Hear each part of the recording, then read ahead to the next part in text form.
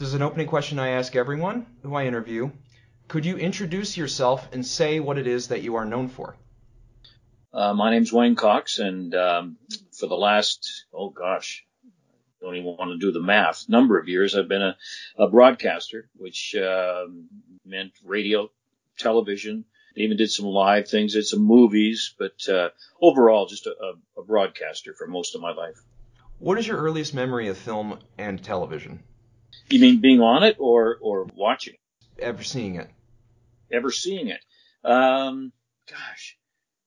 It would be to go way back. I guess when I was a teenager, I became captivated with television, mostly through shows like, Steve Allen had a show on, I guess the early Tonight Show, and there's a Merv Griffin show and Mike Douglas show, and those kind of shows. Soupy Sales had a show on that was a lot of fun, and of course, being a kid watching cartoons on Saturdays, that kind of a deal. But those would be my first, and the first memory of radio would have been listening to a hockey game on a radio, because I guess I would be about 7 or 8 years old. We didn't have a TV then. We just had a radio. And so my dad would always put the hockey games, play-by-play of the hockey games on radio. And we'd sit around and look at newspapers and listen to the radio. What kind of hobbies did you have growing up? I didn't have many hobbies. I was into sports a lot. I played soccer, a lot of baseball, loved baseball. Yeah, that occupied most of my time. I didn't have a hobby. The hobby would be sports. So that's where I was. And could you talk about your formal education? Pretty simple. Grade school and high school, and that's it. I just barely scraped through high school, and then went right to work. School didn't really captivate me. I don't think it held my interest. So luckily, I got into radio right after school. Did you always want to get into broadcasting? No, not at all.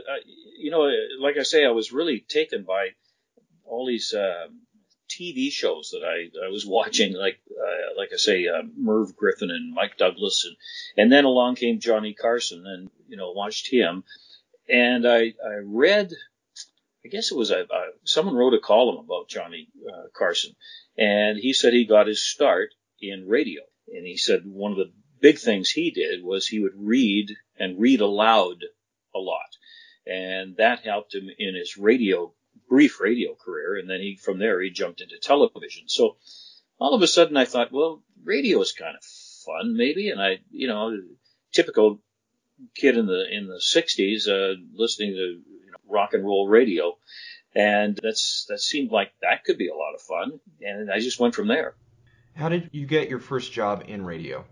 First job in radio I was taking it was a correspondence course, radio course, how to be an announcer. And it was done in the basement. We would meet once a week, and it would be in the basement of this radio station. And the course was taught by the program director of the radio station. And we'd go home and we'd make little tapes, reading commercials and newscasts, and then we'd bring our tape to him once a week, and he would do a critique on it. And one day we arrived there, and he said, "Hey," "we've got an opportunity if anyone wants it. We're starting the first underground rock and roll radio station north of San Francisco and west of Toronto. And what we need are operators, people to start and stop records and start and stop tapes that announcers had already recorded. And anybody who wants in can jump in. It's $1 an hour, and you can quit anytime you want." And so I put my hand up right away. I just say, to get in the door of the radio station was really something. And so I took the advantage of that. And what I would do is I would do the shift of being an operator of these radio shows. But then after it was finished, I would take the records and take all the scripts and go into the production room and pretend to do a radio show and make tapes of that. And it was through those tapes I would send out to try and get a real job, like on the air. And the first on-air job I had was in Quesnel, British Columbia, in Canada. And that was, that was 1968. What was do you remember the name of the radio station and the call sign? Oh, yeah, CKCQ in Quesnel. They had a sister station, CKWL, in Williams Lake. In 1968, in a one-station market, you played every kind of music. Played country music part of the day. I would operate for a German fellow who would come in and play German music for an hour, and you'd read the news. You'd have a thing called message time. People who lived way out in the bushes would send messages to people, and you'd read those. So you did everything. I even pulled the plug on the transmitter at night when the day of broadcasting was finished. So it was a terrific training ground because you got to do everything. Was that station the first station where you ever appeared on air, or was that at a different station? No, well, I can't even say it was on air. I gave a couple of station breaks at that very first one where I was an operator, and that was CKLG FM, and that's about all I said. You're listening to CKLG FM. And that's it. That's all they would allow me to do. So the one in Quesnel, was the very first time I actually had a disc jockey kind of show.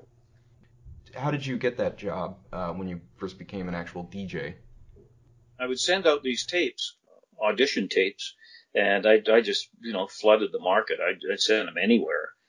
The one time I got a reply, it was from this radio station. It was kind of a sad thing. They said, "We want to talk to you. Can you get up here?" And so it was about a 9-hour drive to get there. And when I got there, I had a bit of an interview with the program director and everything. And then I got the job, but I found out the reason the job came available was the guy on the air had died. He was in a car crash, and so it was kind of a sad way to get into the business. But it was an opening, and I grabbed it. Remember what you said on the audition tape? Oh no, gee, that's so long ago. It would be introducing records, maybe reading a couple of commercials, maybe reading a couple of news stories, and then you get the intro to the song, a few seconds of the song, and then a few seconds at the end. You edit the middle out. And yeah, it was just a normal kind of an audition tape at the time, but it was it was good enough to get the job. So yeah, I drove up there in 9 hours with a buddy of mine and had the interview and turned around and just drove right back. So it was like an 18-hour driving day, and it was probably a full 24 hours. And then got home and then got word that I got the job. So turned around and drove back up. And what year was that? That was 1968, fall of 68. And I was there till the fall of 69. What was their format? Like I say, it was a little bit of everything. It was country for most of it, most of the day. Some of the day would be middle of the road kind of stuff. Very, very light rock if we ever played any of that. And the broadcast day was just from 6 a.m. till 11 o'clock at night. And, they signed off. And I asked the general manager one time when I was doing the evening show, and I pulled the plug at 11 o'clock. And one day I asked him, I said, 11 o'clock seems like kind of a weird time. How come it isn't midnight? That would make more sense. And he said, oh, well, the guy who was on before you, he complained because he never got to go to any parties by the time you signed off at midnight and cleaned up and everything. So we figured out, well, okay, how about 11 o'clock? So it was pretty loose. Do you remember the next radio station that you ended up working at? Yeah, that was CHNL in Kamloops. It's another interior British Columbia station, smaller market, but it was actually a 2-station market. So it went from a 1-station market in Quesnel to 2 in Kamloops. And it was exciting because there was, how many of us? 5 of us or 7 of us? And we actually put the radio station on the air the very first day of broadcasting for this station. And that was kind of exciting. But it again was sort of a middle of the road kind of music format. It was all music all day long with, newscasts and things like that. Did you have a performance or a persona, or did you just operate as Wayne Cox, or did you think that you ever affected any kind of character when you were a disc jockey at that time?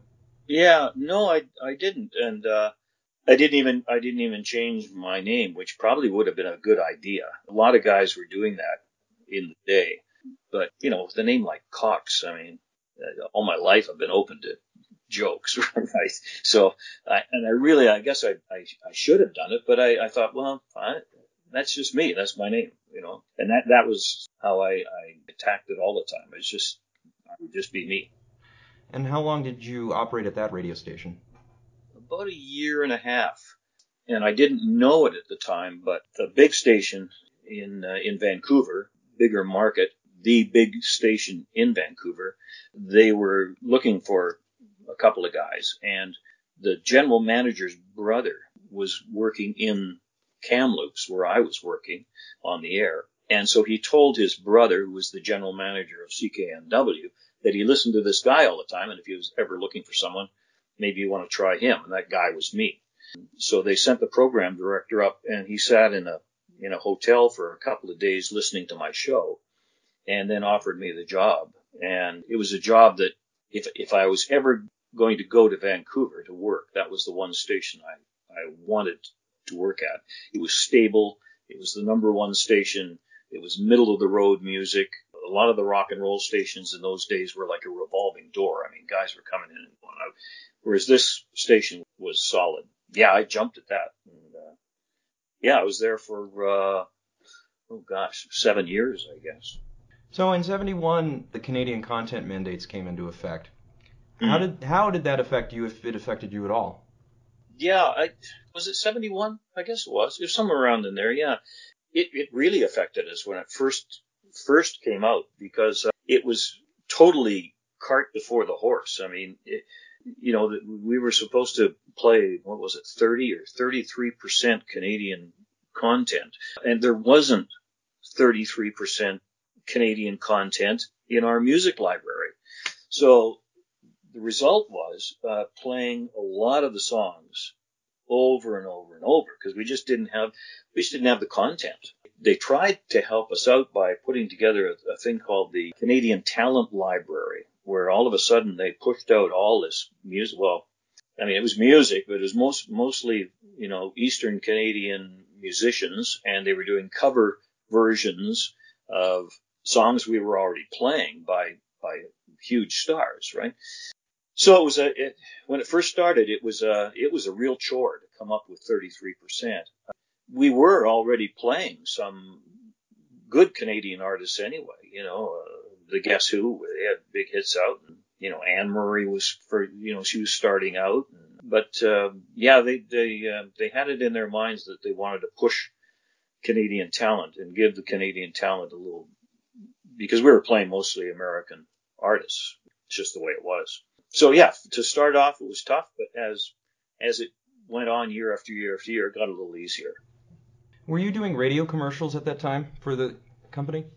Yeah, we all had every announcer on the air, and a couple of production guys would have, they were local commercials, but they were produced properly, and they were produced in a studio, and that was part of our job. We would do our 3-hour radio show, and then we would go and pick up a folder. It was filled with commercials, and we'd go and do commercials for, however long it took you.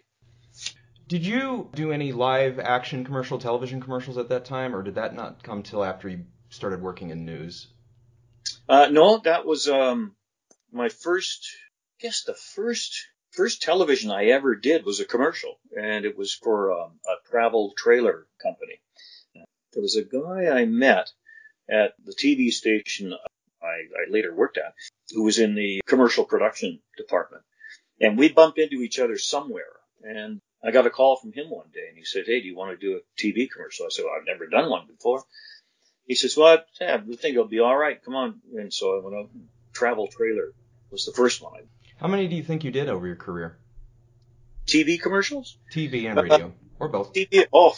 Radio is nutty. I mean, if you count the stuff we did every single day, I mean, it's just in the thousands. But For TV, gosh, I don't know, maybe 50 or 60 or so.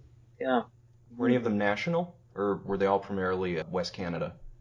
Yeah, there was one Canadian national one for an airline, and then one that ran in the States. I didn't have a speaking part in, but it paid really well. The residuals on that were terrific because it was for Toyota, and it was being played in New York and Boston and L.A. and some big cities, and it was fun to get those checks. That was fun. Yeah. Now, did you make the transition from the radio station to television hosting, or was there an in-between, or did you go to any other radio stations prior to making the transition to television? I was doing both a lot of the time in my career. I did that commercial for the travel trailer company while I was doing radio, and then through that, I hosted a hockey show. It was called Wednesday Night Hockey, and they would run the Vancouver Canucks hockey game, and we'd televise it. And I was the between periods host. So after the first period, they cut to me in the studio, and I'd interview the analyst, maybe interview a couple of players, and then it was time for the next period, so back to the play-by-play guy. So that was one of my first TV actual, hosting jobs. Any fun memories of interviewing the hockey players? Well, again, that's so long ago. No, most of the guys were pretty good because I never played hockey. I'm one of those rare Canadians that I've never played hockey, but I used to watch a lot of hockey. My dad played hockey. My uncles played hockey. So I knew the game, but I never played it. And I think the guys I was interviewing, they're all very nice, but I think they kind of realized that I wasn't a player, so they were kind to me, put it that way. So was the Vancouver show the first regular show that you had after that, or was there another show prior to that? No, I think that was the first. There was the hockey show that I hosted, but again, I was doing radio at the time also. And then it went from the hockey. Then I was filling in for the weather guy on the news, 6 o'clock news on the same station. He was a disc jockey too, Fred Latrimo. And Freddie called me one day and he said, "Hey, if I ever get sick or something happens, would you want to fill in for me?" And so I said, "Sure. What do I know from the weather? I look out the window like everybody else." I wasn't a meteorologist, but neither was he. He was just a disc jockey too. And in those days, there were very few meteorologists that were TV weathermen. So that was fine, and that's how it went. He'd get sick or he'd go on holidays or whatever happened, and I'd fill in for him. So that was kind of the second TV thing. And then an opening came on the Vancouver Show, which was a different TV station. And that opportunity came up, and so I left being the weather guy and went into the Vancouver Show as one of the hosts. And what was the Vancouver Show, and what was your role on it? I was one of, at any given night, we'd have 3 or 4 hosts. And it was kind of like the Today Show or Good Morning America, but with no newscast. And it was 2 hours live television every night from 7 till 9 o'clock. And I was one of the hosts. So I would do some of the interviews. It was all interviews or bands. They might have like a forum set up where people would fill the audience and, they debate some subject for, a couple of segments. Each segment was like 7 minutes long. So your interview would be 7 minutes unless it was somebody really special and you go into the second segment after a commercial break. But I usually got all the lightweight stuff. I got, the clowns and the jugglers and the musicians and the other hosts would take on politicians and authors and things like that. And my role was more of just the light side of things, and because a lot of the other hosts didn't want to be talking to a clown. They wanted to talk to a politician, right? Well, I didn't want to talk to a politician. I'd rather talk to a clown. They're more fun. So that was my role as kind of the lighter guy on the whole show. And yeah, it ran 2 hours every night. And if you can imagine trying to book guests, someone that can carry 7 minutes and is somewhat interesting. So 7-minute segments all the way around for 2 hours. Okay, fill that show. Now fill Tuesday's show. Now fill Wednesday's show with something different. It was quite a remarkable show, really. And the guy who owned the station, Daryl Duke, who was a Hollywood director, what he wanted the show to do was to reflect what was going on in the city. So it was very important to have local politicians on. If some band or, like a band would come in like George Thorogood or B.B. King or something like that, and they would always come on our show and play and promote their show that they were, in town for.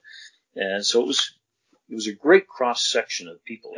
We always thought, pretty much anything that could move or breathe and talk, we would book, and they'd be on the show. It was lots of fun. Any memorable interviews or any memorable segments that you were witness to or that you were part of? Oh gosh, there was lots. One of them I always think of was the musician George Thorogood. Yep. Yeah. In the Destroyers. They, that three-piece loudest band in the world kind of thing.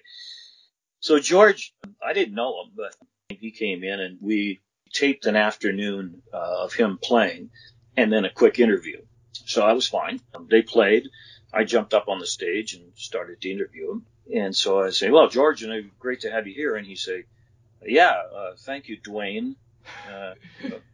And so I thought, nah, he's the star. I'm not going to correct him. So I just went with it. And I said, oh, where are you guys playing? Well, Dwayne, we're playing at the theater tonight. And I said, where are you going next? Well, Dwayne, we're going to go, he just kept emphasizing getting my name wrong. And I just ignored it. I just kept on. I was just being pleasant. He's the guest. And so, will you play another song for us? Oh, Dwayne, we'd love to. So they played another song.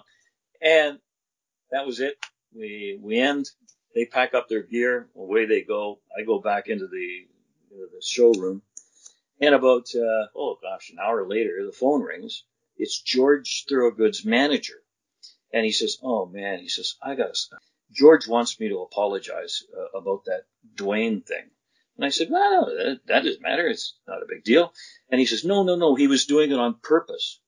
He was trying to upset you. He was trying to pull a gag on you. He knew your name, but he wanted to see how you'd react, and you didn't react. And I said, well, no, I didn't react because he's the big star. Oh, George, he feels so badly about it. He wants to apologize. I said, don't worry. But there were so many things that happened on that show. Like, we had Bo Diddley on, and it was a 3-camera shoot, and there were all these big cameras on wheels right on the studio floor. Director on the center camera, I remember, the director calls for the guy to go in on him. So this guy runs his camera, great big camera, at the stage, didn't see it, but there was a cable across the floor. Well, the camera hit the cable and it pitched forward right at Bo Diddley. Well, Bo Diddley just stopped, like, oh my God. And there's this huge crash, right? And this camera goes down. And he came back 2 years later, and he was still talking about that. He said, oh man, he says, I remember the time I was here before and the camera crashed. And, we had 2 hours every night, and I did that show for over 5 years. I should have been writing down things that happened. There's so many things happened on the show. Was that live music that they were performing? Yeah, everything. Well, I shouldn't say everything was live. Everything was live except if we sent like a news reporter out to cover some story that day, some big story, that would be on videotape. But otherwise, everything was live. Yeah. Now, what was the consensus of Vancouver at the time as a media hub? Was it seen as sort of the next Toronto, or was it? What do you remember about that? It was good. We had, I don't know. We had 3 or 4 TV stations. We had lots of radio stations. We were the biggest thing west of Toronto. So I guess we were the second or third largest market in the country. Montreal was big, and Toronto was big, and Vancouver was big. Eventually, I know you left and worked at CKVU TV. How did you So get that was at CK. Oh, it was at CK? Okay. Yeah. But yeah, did you become an... Show. Okay. And how long were you doing that job for? I did the Vancouver show, I guess, about 3 or 4 years. Then I went in, I was a news anchor at that station for 2 years. And then got into some half-hour strip shows for a year. And then they scaled back the Vancouver show to a 1-hour show. And they asked me to come back and do that, but it only lasted for 1 year, and then it was over. How did Second Honeymoon come about? Second Honeymoon came out of, that was back at BCTV, at the station where I was filling in on the weather and things like that. I got a call from my agent and said, hey, they got a casting call out and they're looking for a host for this game show. And I said, oh, okay. So I went downtown, and Jerry Gilden, Wink Martindale's partner, they were the ones who produced the Second Honeymoon. And Jerry Gilden was there. Wink wasn't there, but Jerry was. And we just hit it off. I walked in, and it was one of those deals that the same thing had happened with Dustin Hoffman when I interviewed him. But I walked in, and I had a blue blazer. Jerry Gilden had a blue blazer. I had a striped tie. He had a striped tie. I had gray flannel pants. He had gray flannel pants, which is the same scenario when I interviewed Dustin Hoffman. I walked in and we were dressed exactly the same. But Jerry Gilden and I just exchanged a few things back and forth, and there was really I didn't run through the show. I mean, he said the show was based on the Newlywed Game concept, where you ask questions and then if you match the answers, you get points. And I got the job, so I started in on it. Yeah, it was a difficult show to do because there were 3 families, and the families could be anywhere from 4 people to 6 or 8 people in their family, kids and moms and dads. Like I say, it was like the Newlywed Game where mom and dad are isolated, can't hear, and you ask the kids a question like about mom or dad, how would they react? And if mom and dad came out and matched the answer, they got points. Team with the most points won. This is the beautiful part about the show. It took the greed out of game shows because the winning team won a honeymoon for mom and dad. So the kids didn't win anything on this other than what a nice thing to do to our parents. But and some of the people had never had a first honeymoon, so it was really exciting for them.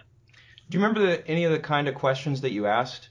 Well, that was one of the things. The show was done for the Christian Broadcast Network, and they were very particular on what questions we could ask. It had to be squeaky clean. And one of the questions that was thrown out that we didn't use, and I think the writer got fired. It was, okay, kids, would your mom wear a saran-wrap bikini to the beach? And they, no, can't ask that question. It was a little too racy for the Christian Broadcast Network, right? They wanted to keep it totally clean. But there were those kinds of questions, like if mom and dad went to a restaurant, what would mom order? Or, would she order a steak or would she order chicken? And so when mom came back out, well, mom, what would you order? Or chicken or steak? Oh, chicken. Chicken's right. You win a point. This kind of stuff. No, that question and questions like that, were you part of the writing, or were you there when they were writing the questions, or how did you know about that question? Oh, I knew the writers. Oh, okay. Yeah, especially the one who got fired. Because it wasn't the first time he had. I mean, he had even worse questions than that. But it wasn't. I don't think he was fired just based on that one. You talked about that meeting with Wink Martindale and Jerry Gilden. Were they there on a daily basis when they were making the show? I think Jerry was there more than Wink was, because I think Wink was still doing game shows in L.A., so he would go back and forth. Jerry was there more often. A guy by the name of Tony Blake that I still keep in touch with, wonderful guy. He's a screenwriter, but he was the line producer, and he was there every day. he's a terrific guy. We still keep in touch by email and stuff like that. But yeah. What do you think was his contribution to the show? What do you think he brought to it? Tony or Jerry? Tony. Tony was he had a really good energy, terrific energy. He knew games, and he was a New Yorker who lived in L.A. And New Yorkers, I guess, talk faster and walk faster than any people on earth, I think. Whereas West Coast Canada, we're pretty laid back. We're almost, in comparison, we're almost asleep all the time.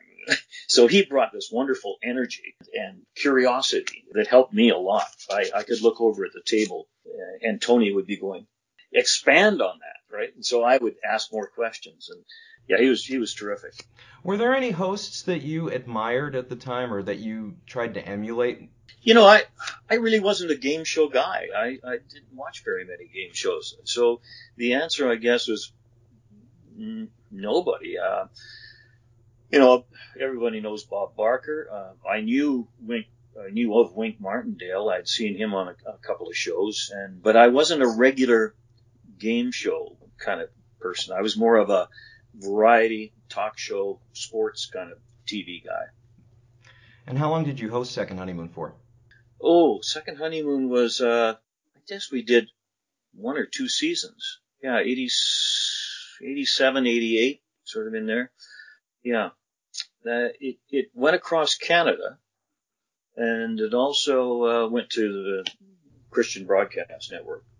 And were you still working at CKVU at the time, or? Where was I then?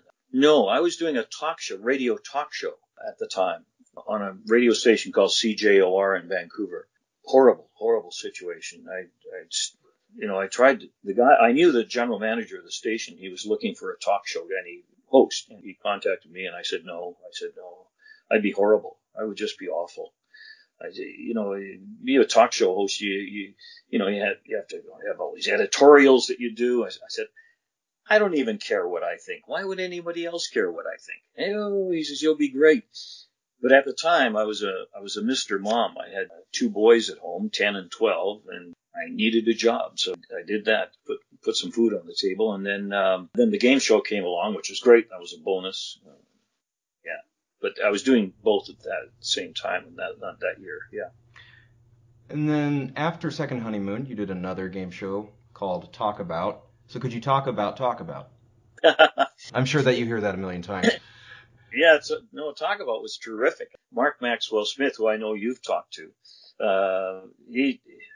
he's I'm still in touch with Mark, and he's just a marvelous guy. Again, a New Yorker high energy, he's always thinking. He's always got these thoughts going. And again, I was called for an audition by my agent, and I went to this to CBC television station way down in the basement. And Mark was sitting there. I'd been given an outline of the game on paper.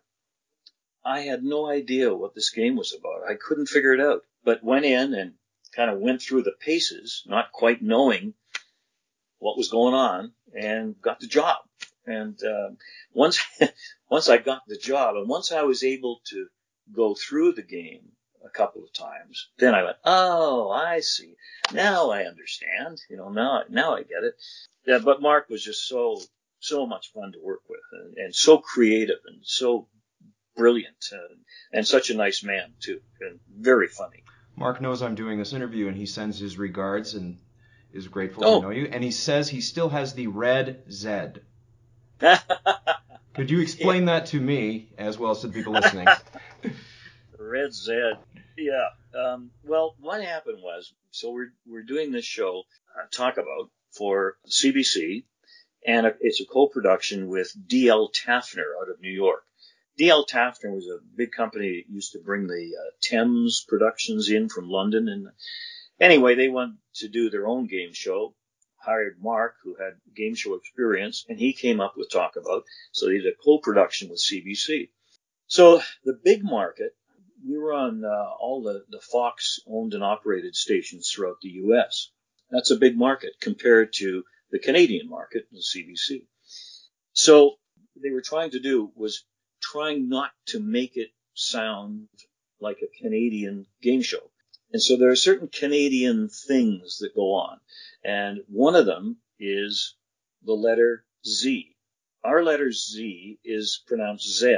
Why? I have no idea. But in America, it's a Z. In Canada, it's a Z.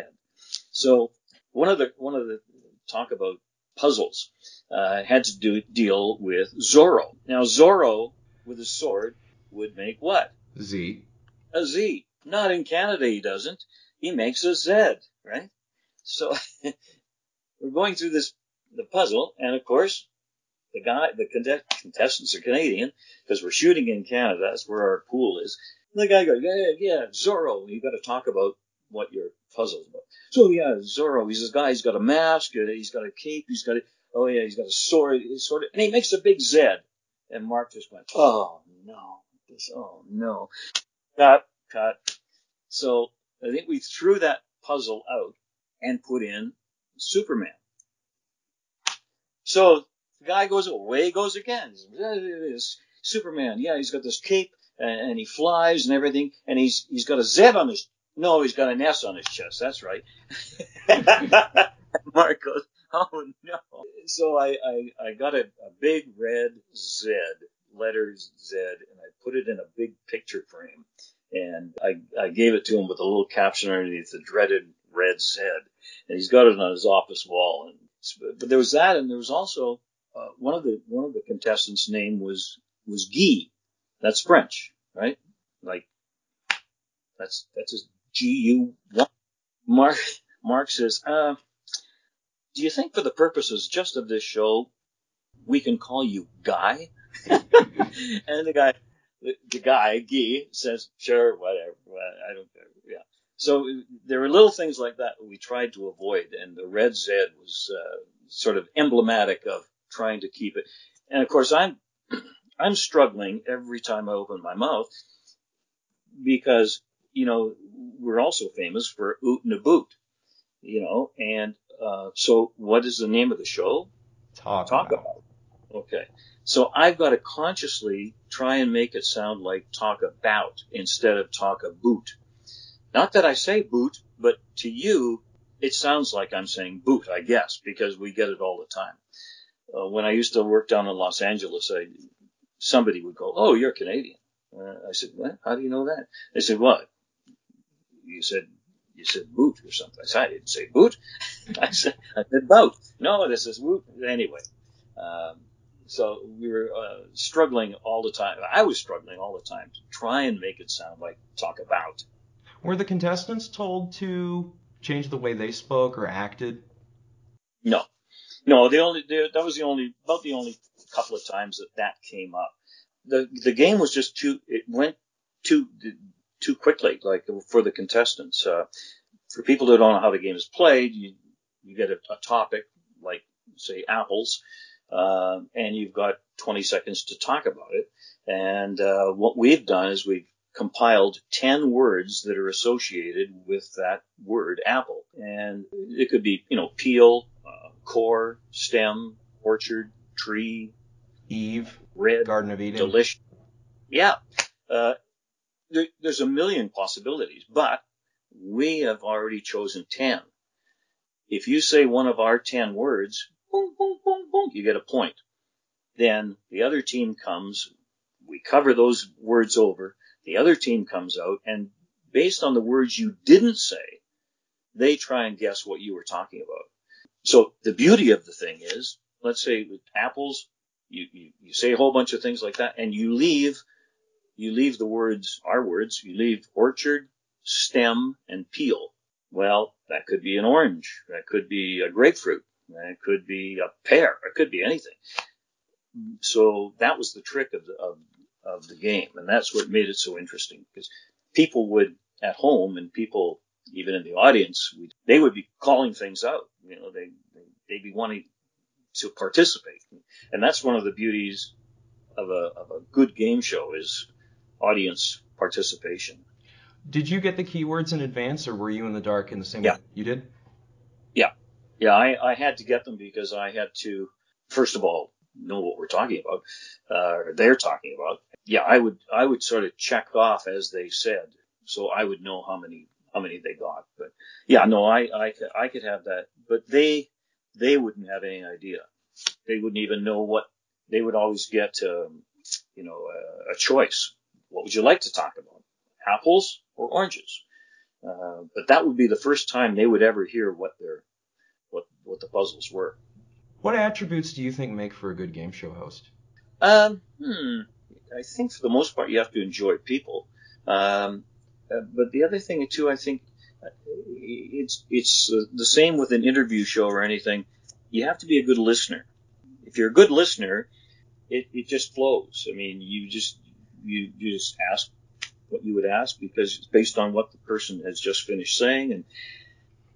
And as far as the mechanics, that's the other. There's mental gymnastics that go on with game shows, in that, especially games that have to be concluded within that 22-minute segment, 22-minute space. So it's a matter of speeding up and slowing down depending on how much time you have left to get this thing over with. What do you think made you different from other game show hosts, Canadian or American, at the time? I don't think I did anything terribly different. I know, I was talking to, Mark Summers. Yeah, from Double Dare. Mark and I had a conversation once because he came up to do a celebrity version of Talk About. And Mark Maxwell Smith is a good friend of Mark Summers, and he asked Mark to come up because we wanted to test to see if celebrities could play would play our game and wouldn't be uncomfortable with maybe saying something that sounded kind of stupid, because the game is all played from the gut. It's not played from the brain. And so Mark Summers came up, and we had a really good conversation because at the time, well, we're both the same age, and, he had very successful game going, on Nickelodeon, I think, wasn't it? Yep, Nickelodeon Double Dare. Yeah, Double Dare, yeah. I remember standing on the stage with him, and we just, in a break, and we were talking and everything, saying, we might be in a good position here, career-wise, because we're younger than some of the older, Bob Barker type hosts who may be calling it quits soon, and we might be able to slide in as over the next few years, which sounded good on paper. But then the game show, everything is cyclical. Police shows, hospital shows, game shows, they have their ups and their downs. And we kind of, I guess it wasn't to be because we were on the downslope, I guess. Now, there was talk about being sold to the Americas, being made in America. Would you have hosted it in America if given the opportunity? Oh, if given the opportunity, I would, sure. Oh, yeah. Yeah. No, it was at the time, it was, I did a bunch of run-throughs in Los Angeles, which is a step before a pilot for a show. And that was interesting, and I was hopeful that I could land something, but never did. But talk about, as you probably know, Mark probably told you, there was an Irish version, there was a United Kingdom version. I think there was, what was the other one? Sweden, sorry. Sweden. There you go. Yeah. He says there's one in Japan too that I gotta find. Oh, is that right? Yeah. Why do you think it didn't last longer? Well, the way it was explained to me was that CBC didn't want to do it anymore. Now, CBC is a very strange character. It's a big national television network that likes to represent all aspects of the country and, reflecting Canada, da-da-da. They had never really done a game show before. They did a very successful panel show called Front Page Challenge, but it wasn't really a game. So they went into this game show thing with a couple of different games. Talk About was the most successful, and we went two seasons, and then they went to negotiate, I guess, Tafner went to negotiate with CBC for a third year, and CBC said, "No, we don't want to do games anymore," and so Taffner thought, oh, okay, playing hardball, are you? Playing hardball, okay. They didn't realize. Taffner thought it was just a negotiation ploy that we don't want to do it anymore, right? We want more money, but Taffner didn't realize they were dealing with a strange cat in CBC, in that they really meant it. They weren't negotiating; they really meant it. And by the time they realized that, it was sort of too late in the game to try and find another co-production company, and it kind of just fell flat because we were so close to getting syndication. Yeah, it was, and that's how it ended. So that's what I was told. Do you remember when you were told that, or how you were told that? Yeah, it was. We went to dinner. One of the guys from Taffner, and he said, I've got some bad news. It doesn't look like it's going to happen for a third year. And I said, oh. And he says, yeah. He says, we're trying to negotiate with CBC, but it doesn't look like they want to go, and we're running out of time. We've got to get a co-production deal with somebody, and now we have to get CBC first right of refusal. Then it did collapse. So I was kind of warned that it wasn't going to have a third year. Canada had a lot of game shows. They were made things like the aforementioned front page challenge, Headline Hunters, but they never aired here in the United States. But Second Honeymoon and Talk About both did. Why do you think that they were able to succeed here in the United States and not just Canada? I know for sure. Second Honeymoon. I don't know what happened there. Why it wouldn't continue on. That was strictly it was a co-production deal too. But I think Talk About was more, as it turned out, Universal, because of the play-along ability, if that's a word. We even got word from some of the, we saw the technical crew. They were playing along. And that doesn't happen very often in the game show world. Usually the toughest critics are the crew. The guy with the boom mic, the guy up in the lighting grid, and switchers, and these guys. They've seen a lot, and they're hard to impress. And we got really positive remarks from these guys, and they were playing along with the game. And I think that's what happened with the audience too. People at home. I would get letters from people saying, this game's great, and we play at dinner time. Dad will pick up the salt shaker and say, okay, 20 seconds, talk about salt. And the kid would have to talk about salt, which was, part of our game. But yeah, I think it was play-along ability that made it successful in any country. They made a board game out of it. Do you still have that board game? I do. Yeah, it's very rare. There's and I found another one. A buddy of mine found another one at a garage sale. And it was the box was kind of beaten up, but it had all the puzzles and everything in it. So I got one still in plastic wrap. It had never been opened. And the other one was beaten up a little bit. But I got a letter from a guy who said that now that the Talk About is in reruns now on Game TV here in Canada, their family loves it. And they tried to fashion the game for themselves. And he said, where do I get this home game that people are being given? And I said, I don't think you can get one. I don't know where it is. Well, this buddy of mine found it at a garage sale. So I wrapped it up and I sent it to this guy. And so I guess his family now sits around with the home version playing. Yeah. What was Legal Wise? Oh, Legal Wise was a half-hour show that was done out of Vancouver. I was a co-host with a lawyer, a woman lawyer. The producers would find lawsuits. Then they'd go out and do a little video, like a reenactment of something. And then it would come back to this. After that, it would come back to the studio, and I would turn to the lawyer and say, so what happens? Now, is this person guilty, or are they, not guilty, or should they be charged? So it was more of an informational thing. And it was, I guess, underwritten by the Law Society. I guess they were trying to get good public relations going and get people to try and understand how the law works. 91, Acting Crazy, Blair Murdoch. How did you get that job? I think I was approached by Blair based on the fact that I had already done 2 game shows. So I was probably the only guy in Vancouver that had done game shows before, or 2 of them anyway. Yeah, so we did that. We did a couple of 91, I think it was in to 92, and then we picked up again in a couple of years later, like in 94. And that's just based on charades, is all that is. And you got some pretty, big name talent for a, local, not a local show, but for a Canadian show. You guys had, Mickey Dolenz, Meredith McRae. You had Marilyn Davis, I think, was on one. How did they were able to book such great talent to come to Canada, for this game show?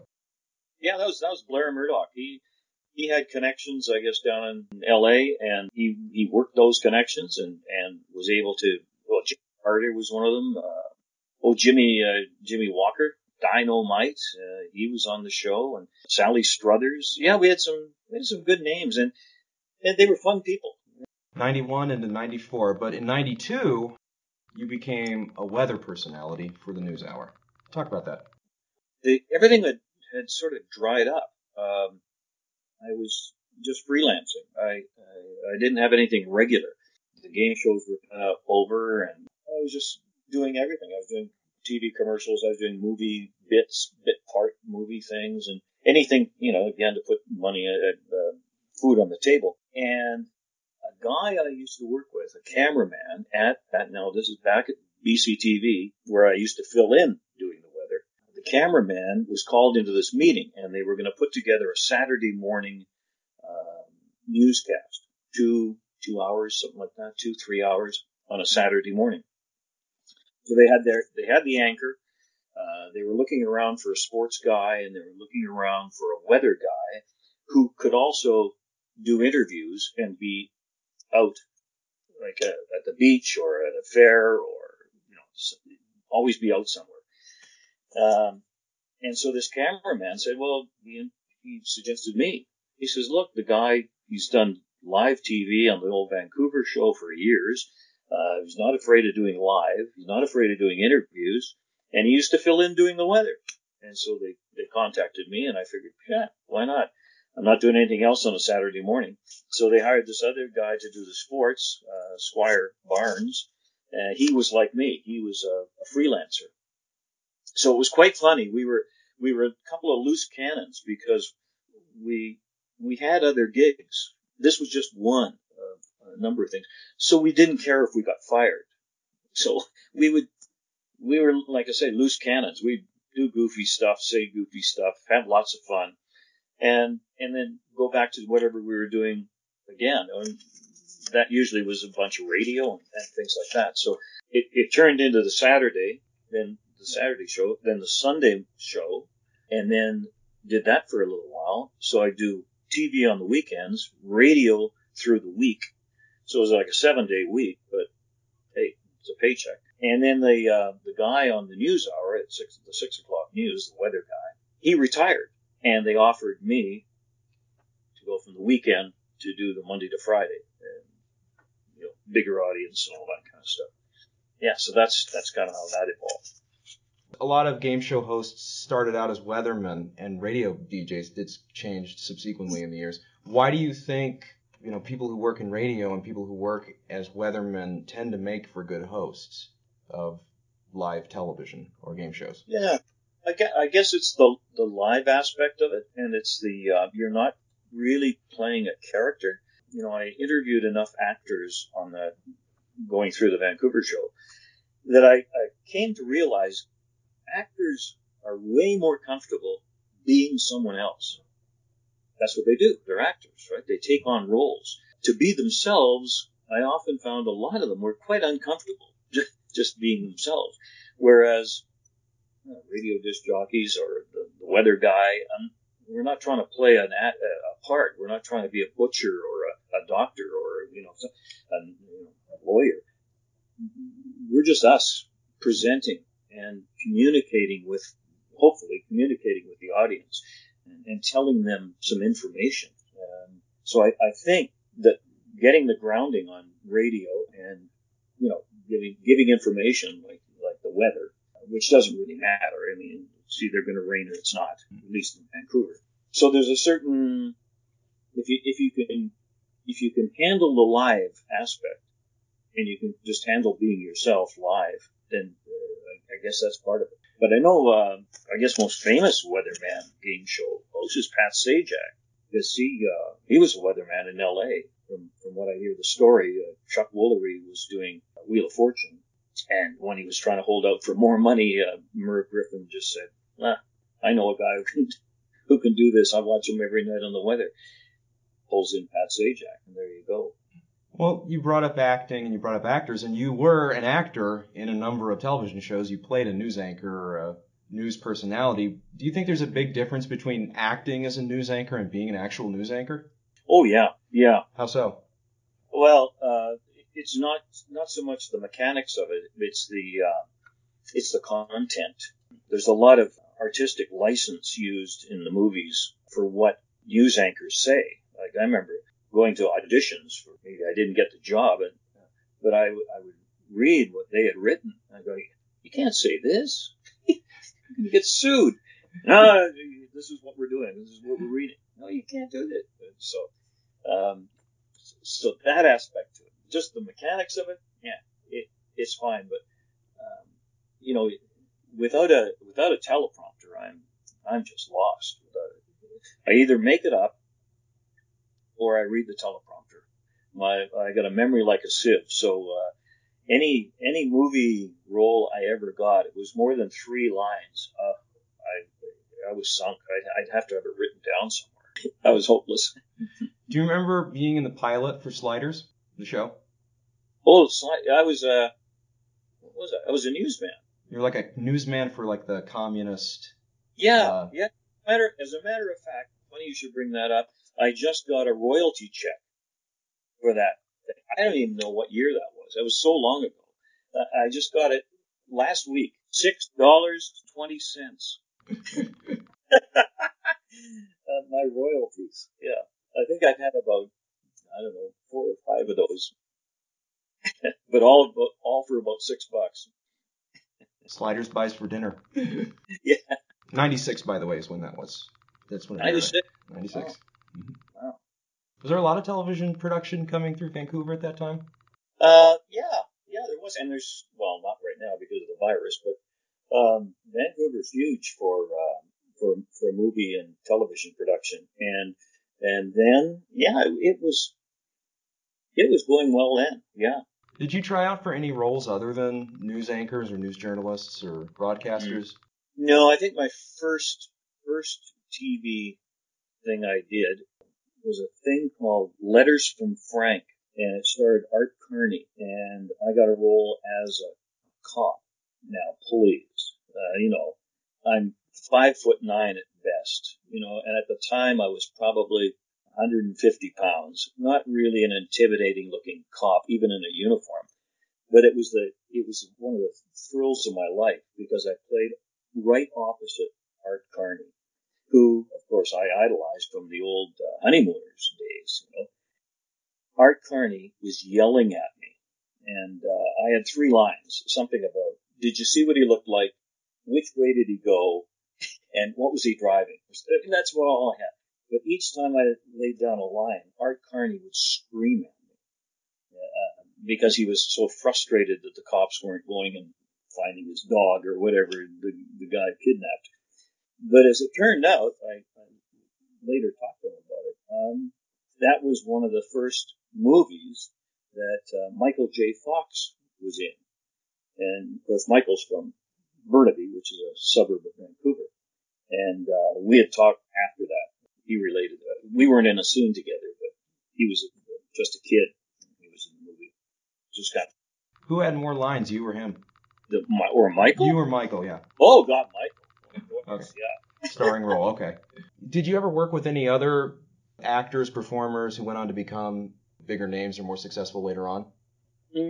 No, because I really, like I say, I'd have like 3 lines at the very best. And really, I think the only time I was face to face with anyone was Art Carney. Otherwise, I'd be an anchor and I'd be behind a desk and I'd do my bit and then I'd leave. Right? I was in a Hallmark movie. I was the MC of a ice sculpturing contest, and I had quite a few lines. But the beauty of it was I was standing at a podium and I was the master of ceremonies. So naturally, the master of ceremonies is going to look down at his script every time. So I was saved there. Otherwise, I'd still be there trying to remember the lines. In 2000, Saturday Night did the famous magazine cover with you and 8 other Canadian game shows. How did it feel to be honored as one of Canada's great game show hosts?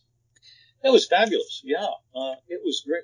What I was so excited about was meeting Alex Trebek and meeting Monty Hall, both Canadians, as you know, and then also meeting some of the guys across the country who had done some game shows along the way too. There's some I knew already, like Stu Jeffries. I knew him already. Pat Bullard? Yeah, I didn't. I hadn't met him before. No, most of the guys I hadn't met because most of them were working out of Toronto, and we did a few shows in Vancouver, like Blair Murdoch's shows that he did. Stu's show, I think, was called Love Handles, and then there was another one too that Blair did. But yeah, most of the other productions were done in Toronto. Val Dubois, did you ever work with him prior to, or meet him prior to that? Okay. No. So, talking about the Canada Game Show, you were the narrator for the Search for Canada's game shows.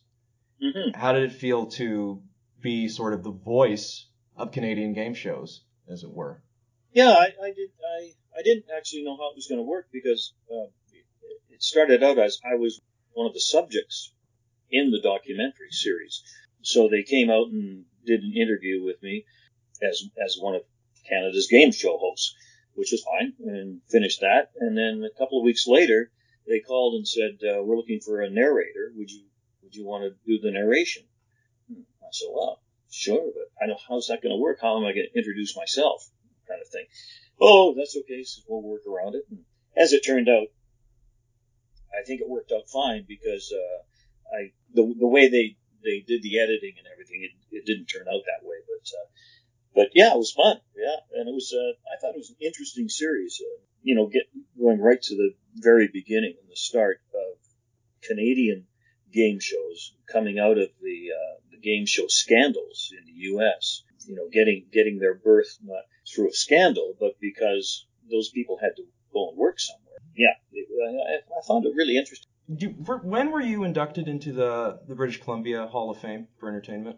It was when I was still working with Fred Latrimo, a local disc jockey in Vancouver, who's passed away now. But Fred, I was the weather guy on Fred's radio morning show. And when we both got the word at the same time that we were going to be inducted into the BC Entertainment Hall of Fame, and we didn't quite understand. We go, really? Oh, well, isn't that? Oh, that's really cool. And then when we actually went to the ceremony, and we were given a plaque and we were going to star in the sidewalk and things like that, then it really started to hit home to us. Like, oh, this is very cool. And both of us, being Vancouver natives virtually all our lives, born here and the whole thing, it was really a great honor, and I still think of it as a great honor. What would you say was your proudest achievement in the world of broadcasting? I think just being employed.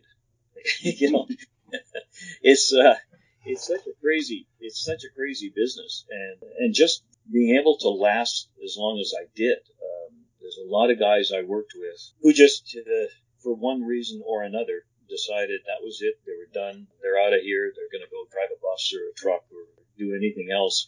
I just kept getting work, which I was very grateful for all the time, and especially getting work into something I really enjoyed. Those two things are quite a blessing. Well, for anyone out there who would want to take that role, what advice would you have for someone who wanted to get in the world of broadcasting? Gee, it's changed so much, and when I first got in there, there was radio, there was television, there was movies, and that's about it. Well, that pie has now been cut up into so many small pieces. The internet and everything that goes with that. The competition is just for eyeballs, just to get someone's attention. The competition is fierce now, way more than. We always thought it was competitive back in the day, but now, oh my goodness, it's I just don't know which direction traditional broadcasting is going to take. All it takes is to watch the Emmy Awards and realize how many awards were handed out, not to the traditional networks, but to Netflix and all the other cable kind of things. I don't know. I guess there's still room for the traditional TV jobs, but it's got to be tougher now. I know you're retired now, but if someone came to you and said, "Hey, we wanted you to host this game show, or just be a guest on this game show, or host it," would you do it? I'm not an agent.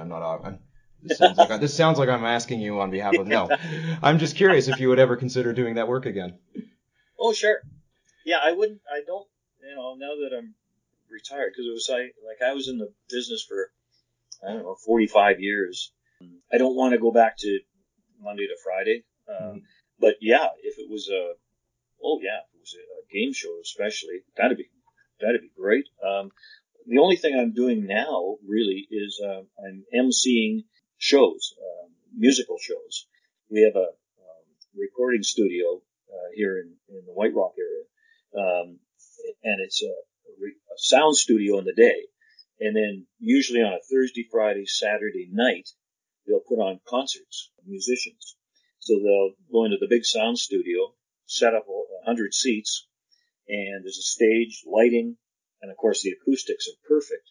And they sell tickets, and I'm, for a lot of the shows, I'm the MC guy. So jump up there and welcome the people and tell them what they're going to see, what they're going to do, introduce the acts, thank them for coming at the end, and just kind of keeps my chops in, live entertainment, which I love, and I love live music, so it's great.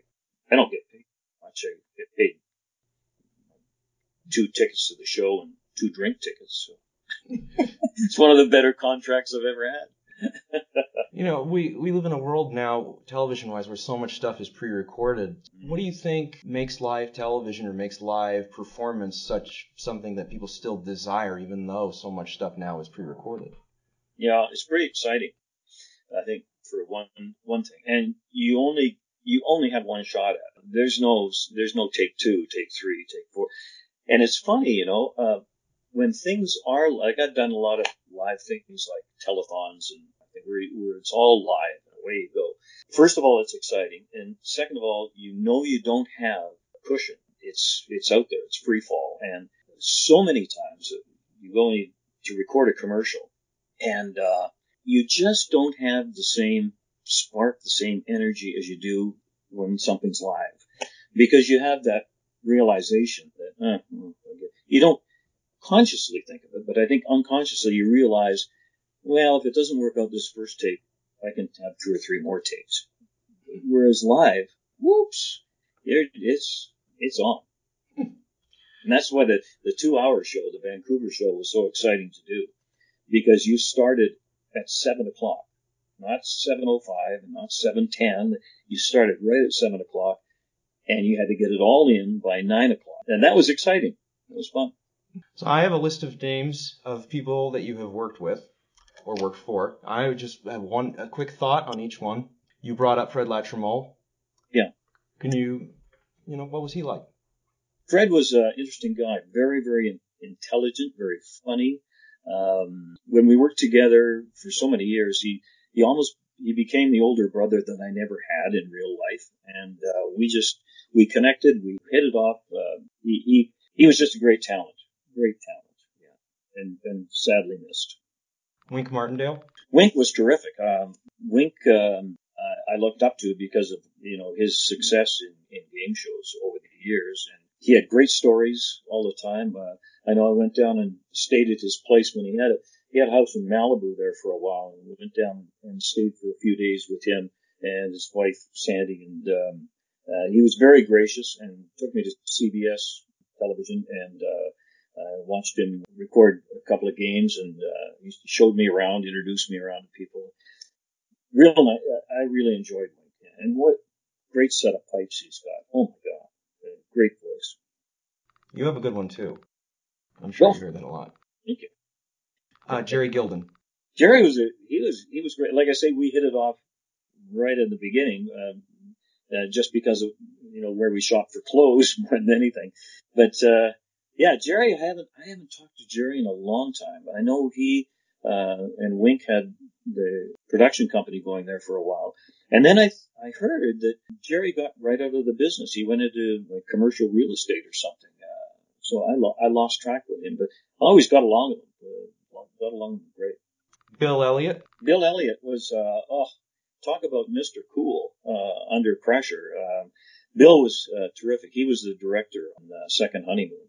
And he, working along with Tony Blake, they were a good combination because Bill was so calm and Tony had so much energy, but, they spent hours, together getting that Second Honeymoon show all pieced together. It was great. Doc Harris.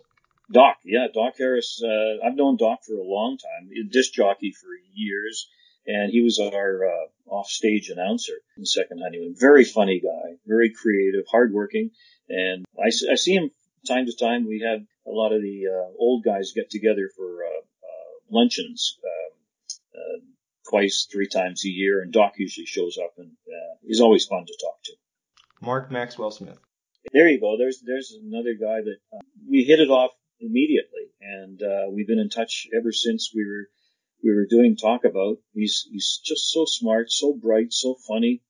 He spends a lot of time now with kids with special needs, kind of a camp, where he entertains them and acts as a counselor, and he's just a terrific guy. And I don't know, I can't say enough about him because he's just he's a very special person in my life. Dean Hill, another disc jockey in Vancouver. He was our offstage announcer for Talk About. And Dean has a great voice, a great set of pipes, a real good commercial announcer. And he's still going. He's still on the radio and loving it. And I again, at these luncheon things, I bump into Dean every so often. But a great talent, great voice. Michael Watt. Boy, Michael Watt. I haven't seen Michael for a long time, but always enjoyed him and enjoyed working with him. And gosh, I haven't heard Michael's name for a while. Interesting, yeah. Blair Murdoch. Blair is just he's so much fun, and I enjoyed the years of working with Blair and acting crazy, and he just had that way about him that not much bothered Blair, and he had his finger in so many pies. Just TV production was just one of the many things.